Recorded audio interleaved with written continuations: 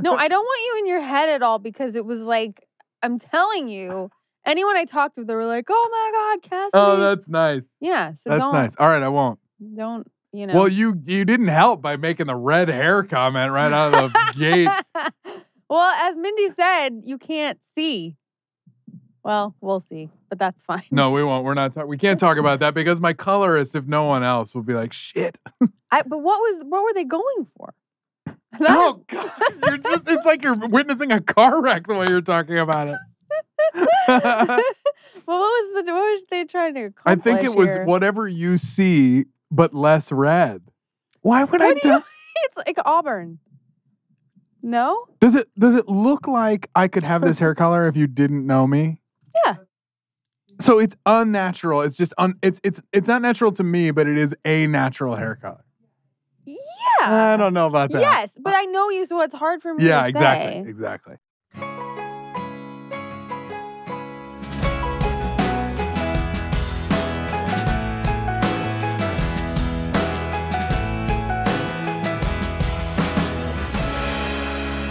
Welcome to the O.C. Bitches. Welcome to the O.C. Bitches. Yes, welcome. Our favorite bitch is here. Yeah, your favorite bitch. What a start. Oh my God. We just like to get right into it around here. Our favorite bitch is here. Listen, everyone, we're on episode 23 of season 2, the O.C., and our favorite, Michael Cassidy, is back with us today. He needs no introduction, and if you happen to have missed his first visit to our studio, I suggest you go back and listen first. Let's see if he can top that first visit. Try not to suck and repeat yourself, Michael. Thanks for being here. Oh, wow. No pressure. You guys are brutal on the return here.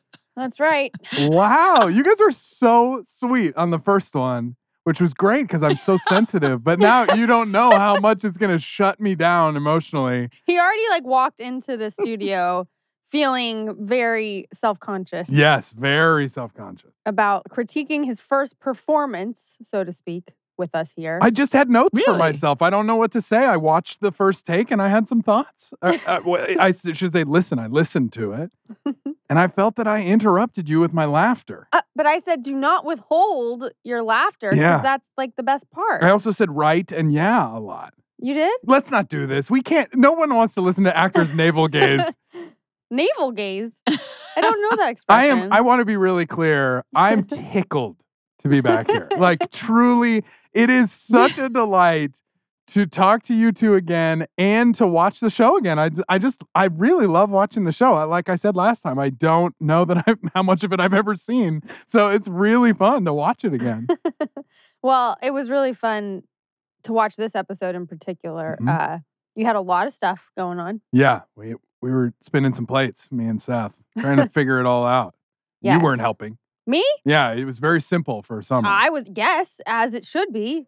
Yeah, you deserve that. I was not about to decide, you two knuckleheads, just your shenanigans this whole season. Yeah. But anyway, yes. So yes, Michael Cassidy is back here with us. Melinda is still in Puerto Rico and on the computer, not here with us personally, but on a computer. Sorry, guys, because this episode, I didn't write a lot of questions since we really got into some questions in the last episode. But I basically was like, "Hey, how's it going? What's up? How's your day? And are you nervous?" But just to let you know that you are a true fan favorite, and we're just so lucky to have you back because this episode is gone are the fun days of the episodes like the Malpisode. This is pure heavy drama filled O.C. So, we need you to laugh, right? Yeah. Yeah, I got it right. I got to round the edges a little bit because this one comes in sharp. Yeah. Yeah. Yeah. Okay. Yeah. I'll do my best with that. Again, no pressure. We just like to bring you in here big fan favorite. Your episode is one of the top.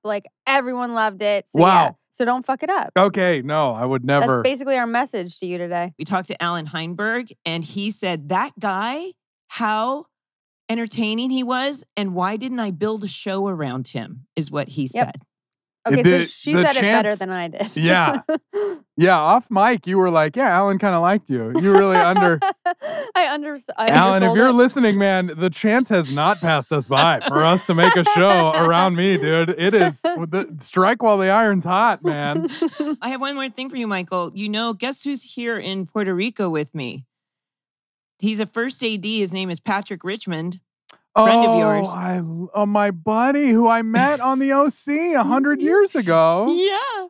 Yes, we're friends. Oh, tell him I say hi. I love Patrick. Yeah, he told me a funny story. He said that his little girl at 7 years old looked up at you one day and said, "You're pretty."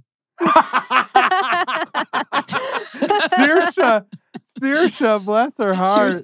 Saoirse, yeah. Absolutely. Yeah. Your hair right now especially is making you pretty. I'm having a good hair day. You noticed it as soon as I walked in, Rachel. And moving on. I actually have some things that we need to talk about besides my hair. Okay, go. I think they're on your iPad. We just want to make him as uncomfortable as possible. I am beet red right now. Well, it'll match your Speaking hair. of red. I've been teasing him, Mindy. Oh, God. He got his hair colored. And all right. Let's what else can we talk about?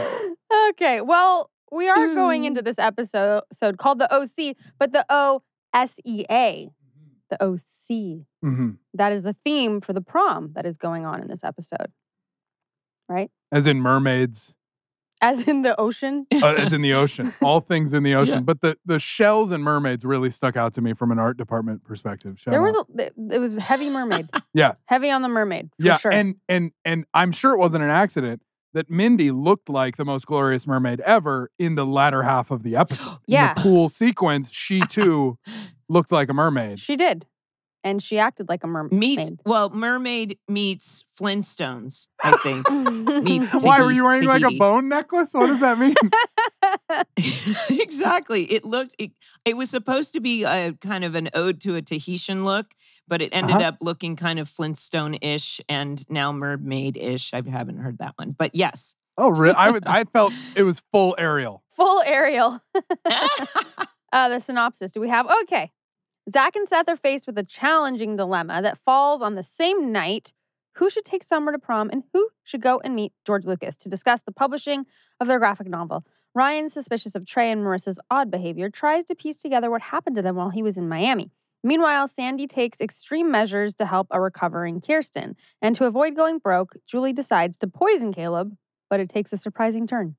Directed by Michael Lang, written by J.J. Philbin, original air date May 12th, 2005. There you have it. Piece of cake. Are we done? You're like, can I leave? Yeah. I gotta go get my hair color fixed. See ya.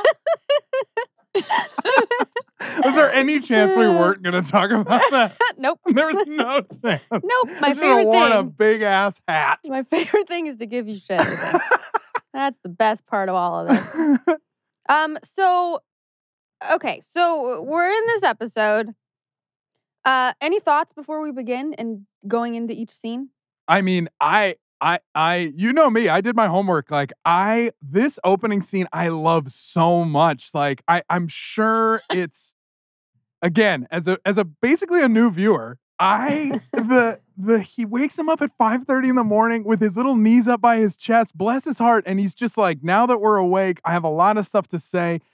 I will say, like, wasn't planning on talking this much about this scene, but it's very hard, and I know you guys know this, to do these kind of scenes that this show does so well, which is characters talking about what is happening when nothing is happening. You know, it's like you can't in this kind of television, we talk about what will happen and what has happened more than we actually do things. And that's just the nature of this kind of TV. And this scene and the scenes like it are just so wonderful. Like, their relationship is so funny and so strong. Seth and Ryan. Yeah, Seth and Ryan, right. And it just sets up the whole, everything is going, like, Adam sits there and tells us everything that's going on. And Ryan tells us, without saying anything, how important each of the things is. He just sort of ranks it based on the face that he makes in response.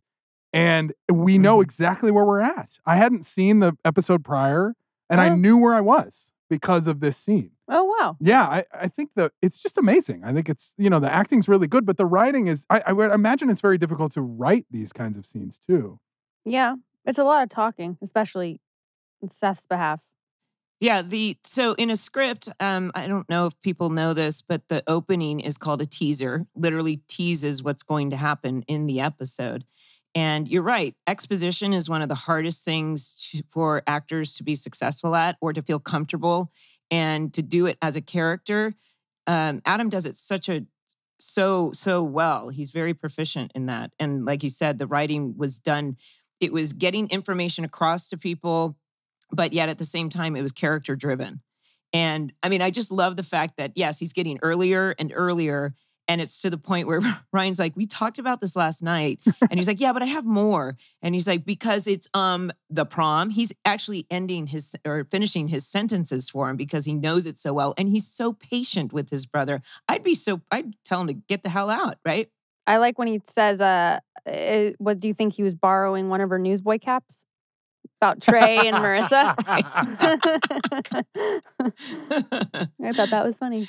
Well, and Seth can be very unselfish sometimes. And these are those moments. I mean, when it comes to himself, obviously, he's a whole different, different world. But when he sees Ryan suffering in a way like that, he does have a voice of reason, I think. Ish. Yeah.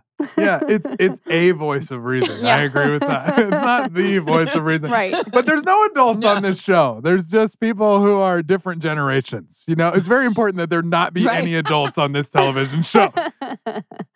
Well, I don't know. I think Summer is pretty mature. That's actually true. Yeah, I was about to correct myself and say really? Really. Yeah. Okay. Oh, you were just throwing it out? You didn't even mean it? No. Oh, I think that's I think you're so wise. Were you the first person to say that about Summer? I said the last time I was here, I think that she was really awake. Like she had gone through this summer and she had come through in the sort of spiritual sense, very awake. Like through the birth canal and then she came out? No, more in the Buddhist sense. Like she had awakened. She had an awakening experience. All right, go back to the iPad. Let's get back on topic here. He's like going to make me just like stay on track here because I'll just take him down. So at the end of the scene, they get a phone call and shockingly, it's Sandy calling from the hospital and mom's been in an accident and California, here we come. Opening credits. Mm-hmm. Can we talk about, though, the fact that she was in an accident, in the last episode? You see that it's like a Mack truck coming towards her. Yeah. And then we cut to the hospital and she just has a black eye. Yeah. I mean, She had sprained fingers, but a T-bone like that is pretty difficult, I would assume, to recover from. But she got lucky, right? Well, we needed Kirsten in the O.C., so. Yeah. It's probably more what happened there. But this is another thing. So she's in the hospital, right? And then the police officer comes in and the boys are there and Seth's going on and on about X-Men and that was just a whole other thing. But she blew a .08 in the breathalyzer, right? Yeah. And that's like the legal limit. Right. I'm like, dude. I know. Like, come on. I know. She's blowing at least like a 1 point something.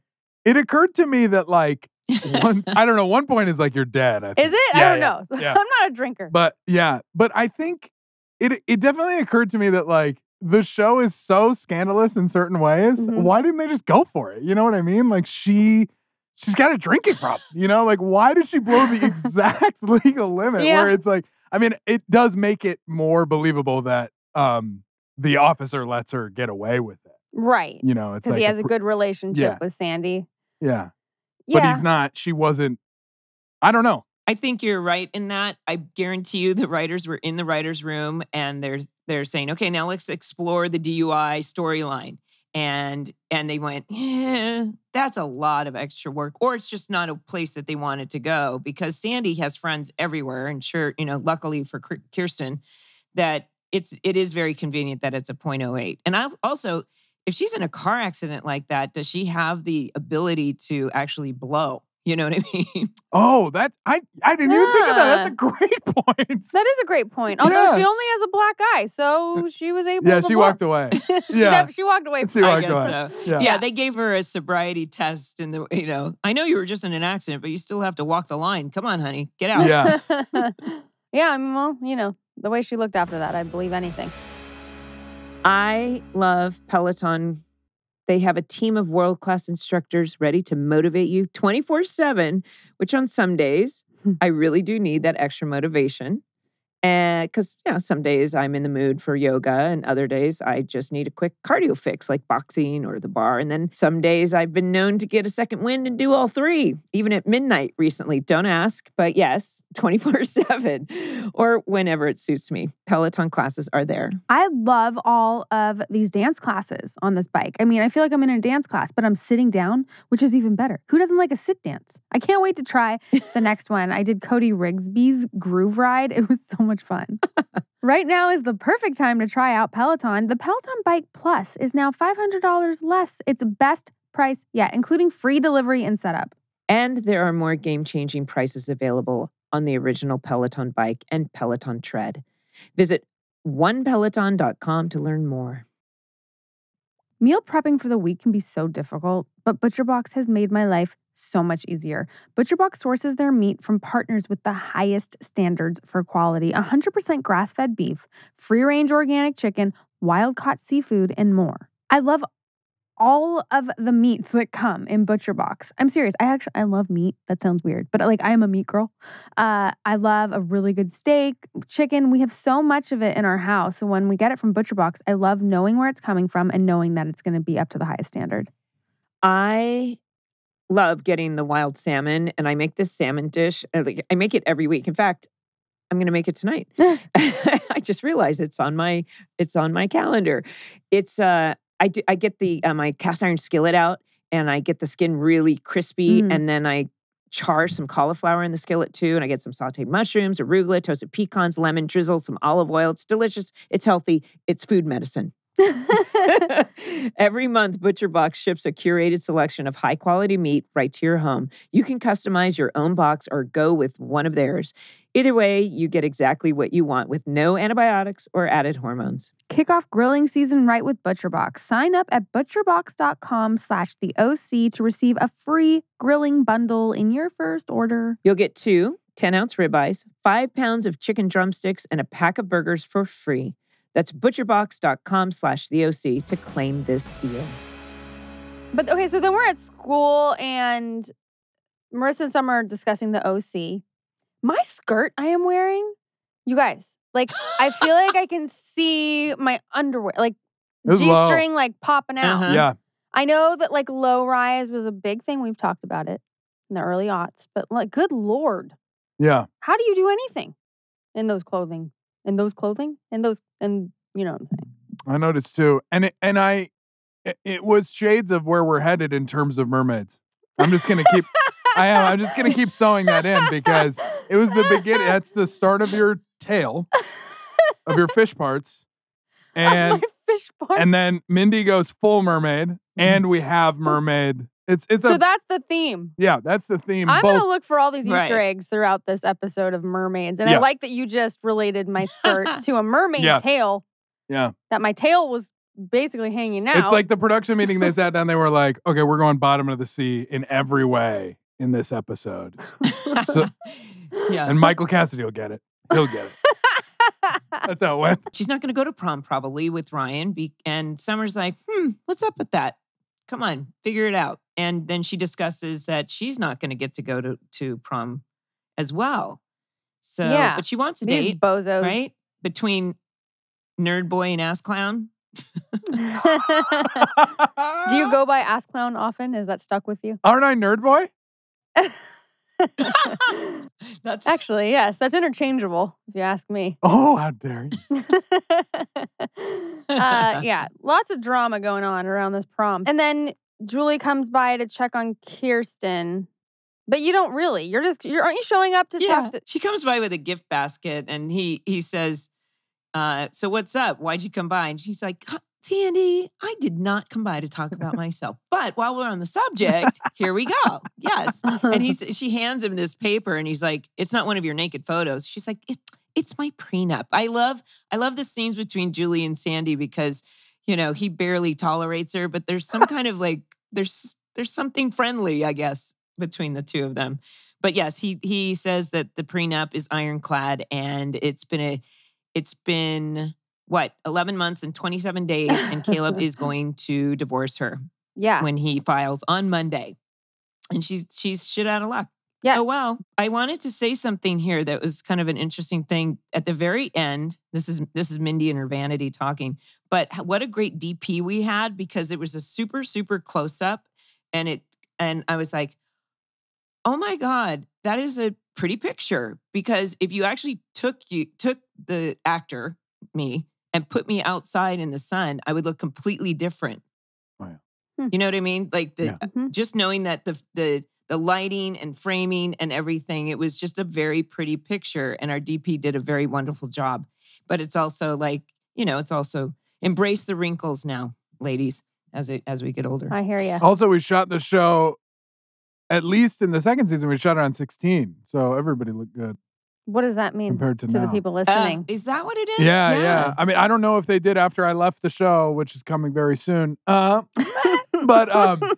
the 16 millimeter film. So this was one of the only things I've ever worked on that was shot on film. And what that means for the people listening is that it's not shot onto a disc like your phone does. It's shot on, which is what a disc. There's a disc in my phone. There's a storage unit of some sort. You somehow tricked me into being the worst expert witness about phone and filming technology, and that is quite a trick. But back in the day, we shot on these big mags of actual film, right? And then it was digitized, and film was kinder to actor's skin than digital. Yeah, like the high def. def. It was just different, but the high def looks different. Again, like I'm sure this can be sort of circling the drain of vanity. But it's a nice little tidbit, too. We shot it on film. Yeah. Yeah. I'll take it. Sure. We sure did. We sure did. So now Zach enters the episode. It's school. Seth and Zach discuss summer and the prom. They make up. They say, we can make up. And you know, they had this big fight over the comic book. And it was like, and you know, Zach came out full demon water polo player. I was like, see, there's the real guy. And then all of a sudden they're making up. And I was so surprised that they were making up. And I thought, is this something that guys do, Michael? Like girls would hold that grudge for a while, but guys are like, okay, we're done. Let's move on. What do you think? Yes is probably the short answer. I mean, it never occurred to me that would last. As I was watching it or when we were making it. Like it just seemed, the short answer is that, I mean, I don't know because I've never been a girl, but I don't, I've had relationships go like that. Absolutely. Yeah. No, I guess I'm not sure. I mean, we can talk about reincarnation. We already talked about awakening. We can talk about deadpan look over to me if you could only see. Because I'm just like, it's like every time I say something, it's just a little bit out there. I know I'm just serving up something for you to just like shove in my face like a pie. I just bring out all the line of pies. I'm Racket Rachel over here. We're in the lounge and so this is where I'm like, you guys are deciding who's taking me. Yeah, which is, I think, extremely clever. Again, writing. Or me. Yeah. I mean, I don't know. It's a written show. We learn the lines. But yeah, I thought it's delightful. That's a delightful thing you do there, I think. I just like that she's just like, I don't give a shit. You guys figure it out. But yeah, I am going. One of you is taking me. And I don't want any more of what I just saw the other day. Right. Yeah. Right, because we forgot to mention that Seth was explaining in the beginning and throughout this that it's been your dream since 5th grade to have this epic prom, which I guess is a junior prom because you guys are juniors. So there's another one next year too. So. I think that's when they held us all back a year and Brody almost had a conniption fit because it was supposed to be senior year. They're like, nope, we need one more year. You guys are going back a grade. And he was like, what the shit, man?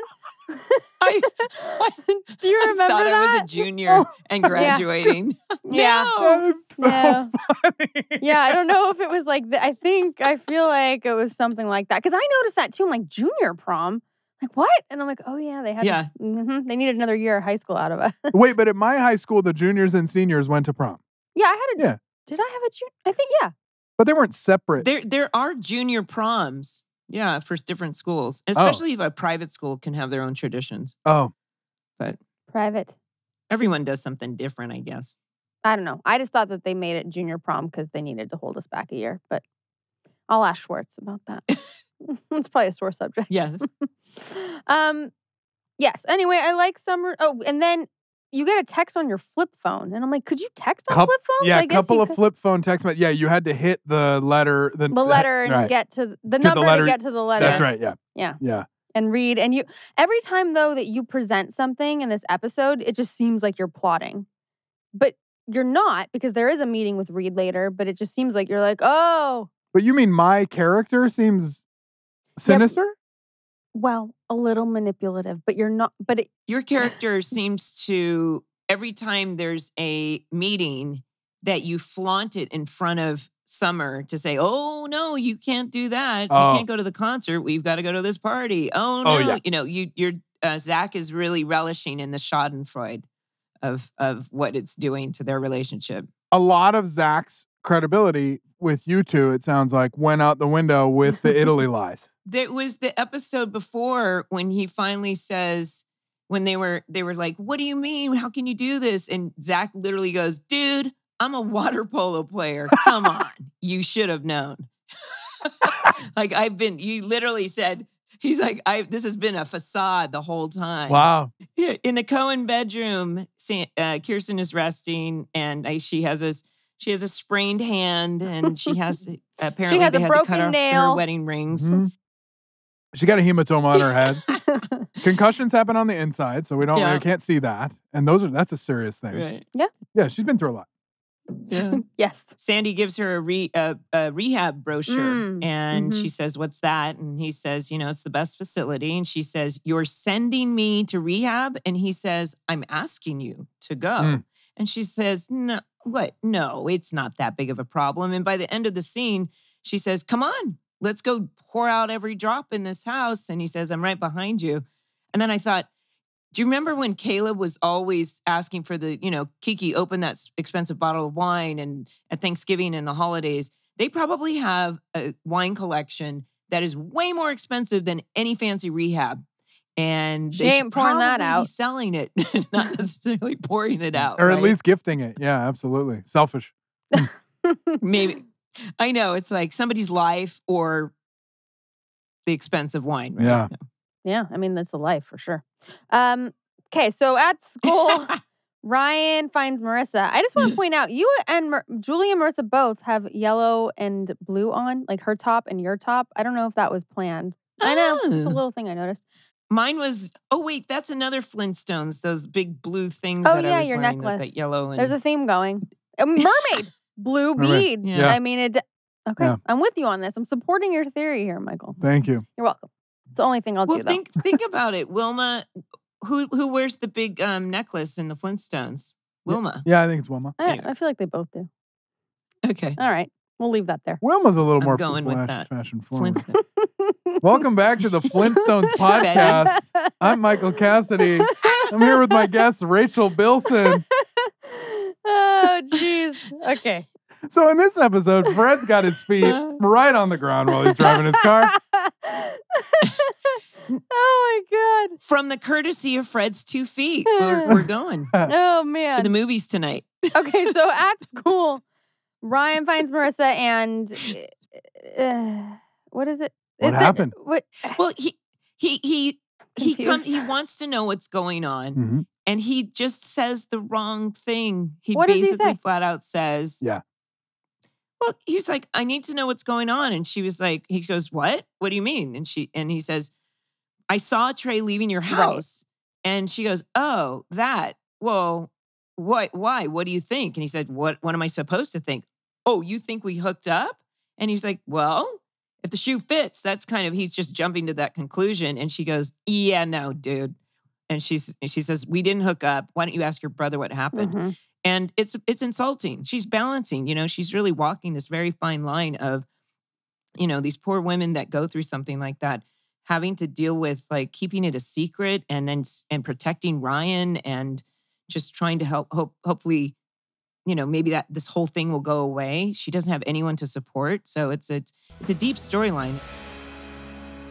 Olipop is a new kind of soda. I like saying that. Olipop. It tastes just like the sodas I grew up with, but unlike other sodas that are full of corn syrup and artificial ingredients, Olipop is made with natural ingredients that are actually good for you. I love Olipop. They have delicious, nostalgic flavors like vintage cola, classic root beer, orange squeeze, cherry vanilla, strawberry vanilla, and their newest flavor, classic grape. I love that I can feel good about giving this to my daughter because she wants to try Pop. I don't know why I just called it Pop. That's what they say in Canada. Pop. But because it's called Olipop. Olipop. It's called Olipop. That's why I said Pop. Yeah. Anyway, I love having her drink this because you get the flavors, you get the whole sensation, but you're not giving her all the crap. Actually, I love the tropical punch and, of course, a classic root beer. I also love that they use functional ingredients that combine the benefits of prebiotics, plant fiber, and botanicals to support your microbiome and benefit digestive health. Olipop is so confident you will love their products that they offer 100% money-back guarantee for orders placed through their website. Go to drinkolipop.com/theOC or use code TheOC at checkout to receive 20% off plus free shipping on your order. That's DRINKOLIPOP.com/TheOC. Olipop can also be found in over 8,000 stores across the country, including Kroger, Target, Whole Foods, Sprouts, and Wegmans. Public Goods is the one-stop shop for sustainable, high-quality, everyday essentials made from clean ingredients at an affordable price. Everything from personal care and household products to coffee, toilet paper, shampoo, pet food, and more. Public Goods is your new everything store, thoughtfully designed for the conscious consumer. I like that I don't have to think about buying everything clean, and they just send it to me. They send me everything with clean ingredients, and then I don't have to think. When I don't have to think, that's a win for me. Knowing what's in your products and where they come from is so important. Public Goods also uses a membership model to keep costs low and pass on even more savings to their customers. Best of all, you can make your first purchase with no obligation. Their bottles are made from sugarcane. All the paper products are tree-free, and I love affordable, chemical-free, and cruelty-free cleaning and beauty products. We've worked out an awesome deal. Receive $15 off your first Public Goods order with no minimum purchase. That's right. They are so confident that you will absolutely love their products and come back again and again that they are giving you $15 to spend on your first purchase. You have nothing to lose. Just go to publicgoods.com/TheOC or use code TheOC at checkout. That is publicgoods.com/TheOC to receive $15 off your first order. Let's go to lunch with you. Yeah, with you, Zach, Seth, and Reed. Yes. With Marguerite Moreau. Yes. Yes. And you guys are apologizing for the disaster that you created. Yeah. And I think Adam was making me laugh so hard. If you watch it back, I'm doing something strange with my hands. And I think it's because it's my coping technique for me just laughing at Adam so much. Wait, show us your coping technique with your hands. In this what case, do you do? I was at a table in that diner on that pier. Yeah. And I'm so hunched forward and I'm working with my hands. And even after she leaves us and we're trying to figure out what to do, I'm still doing this thing with my hands. And I think I'm just dealing with how funny Adam is. Like, I'm just trying to deal with, he just made me laugh so hard. And I had yet at that point to work with an actor who either said different words take to take or just said them in the same words in a completely different way from take to take. And I just felt like nothing, I don't know what's going to happen. And that's my seatbelt. That's my little safety blanket is whatever strange thing I'm doing with my hands. And the moment I saw myself doing it when I watched it this time, I was like, yep, that's what was going on that day. Like, he was, and I remember Mark, like, I will laugh. I'm a laugher. Mm-hmm. And Marguerite would have a good time. She was delightful to work with, but she wouldn't like lose her mind, like turn herself inside out the way that I went. And so there was an added sort of social pressure to just like not go there and to squeeze the fingers. And so that's what I'm doing in that scene. That was your way of being super professional. You're like, Yeah. trying to hold it But together. really, I just look like a guy who like can't even get the simple apology out. And then can't like, why is it so hard to do the math on what you're doing after she walks away too? It's like, he just looks a little befuddled in this episode, Zach. Did you notice that in a lot of the Seth Zach scenes that they're constantly either apologizing, and Seth says he remains the same character as, you know, selfish, or his apology is kind of, you know, half-baked, but Zach says exactly what people want to hear. Like, he's super professional. Yeah. And Seth is like, oh, I was going to say that. And because he gets things done and knows exactly what to say. Yes. As opposed to Seth just remains himself constantly. He doesn't ever vary from who he is. Yeah. Yeah. Yeah, that's right. Yeah. Yeah. And then so you guys hear you're going to meet George Lucas, or someone is, but both of you can't. Both of us can't, because one of Right. us needs to take Summer to the prom. Right. And one of us needs to meet George Lucas. And you know, you both really want to meet George Lucas. And I got to say, watching it, I was like, thanks a lot, man.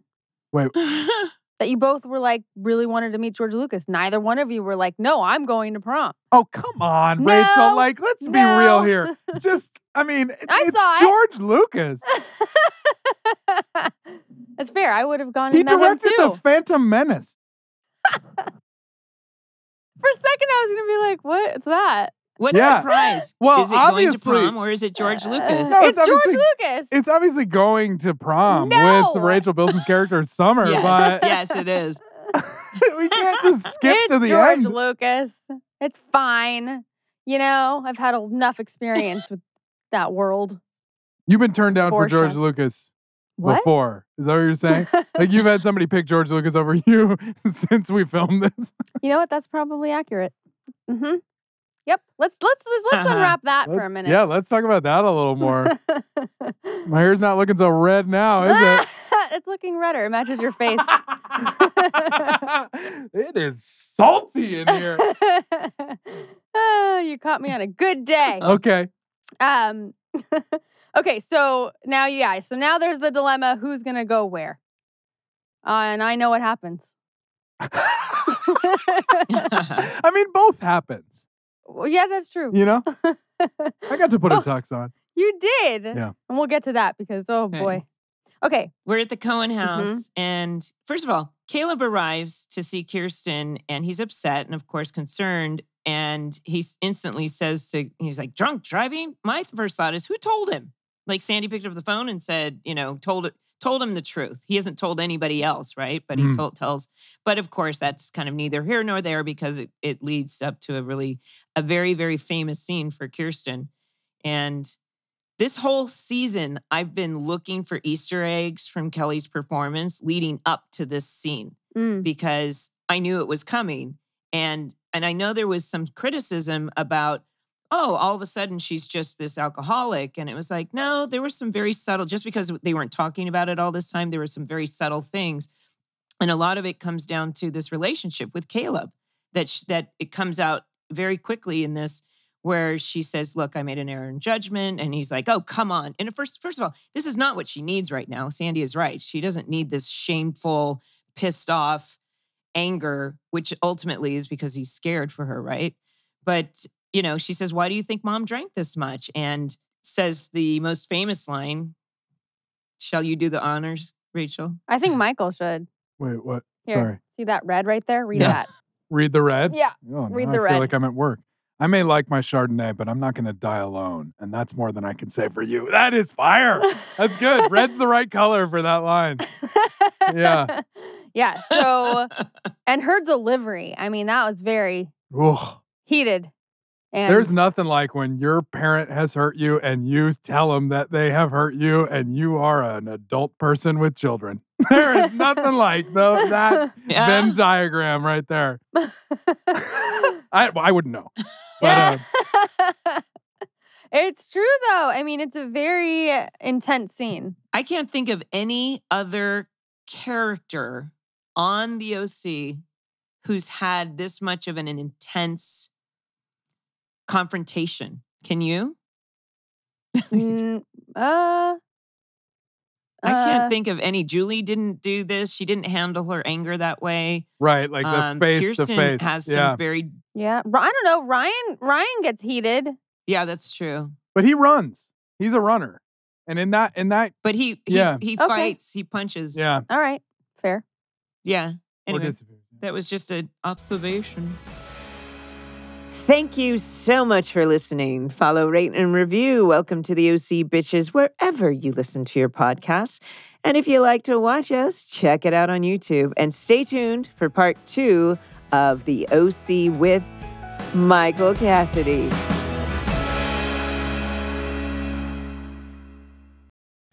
Thanks for watching this video. Be sure to start with the pilot episode and catch all of our episode recaps.